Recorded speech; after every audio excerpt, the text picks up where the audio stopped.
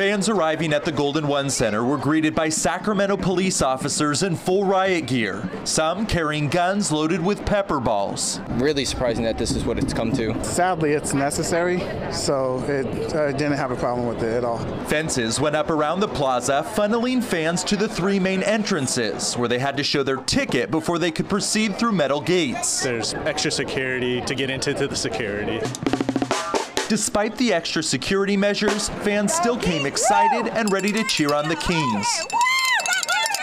Many arriving more than 2 hours early to make sure they'd be inside if demonstrators arrived later. We knew it was going to be crazy, so we kind of expected. We left early just in case. However, not everyone agrees with such a public display of force. With SWAT and helmets and shields, like, we're not out here with swords. We're not out here with guns. The amped up security comes just 2 days after protesters prevented fans from getting into the Golden One Center for the second time in a week.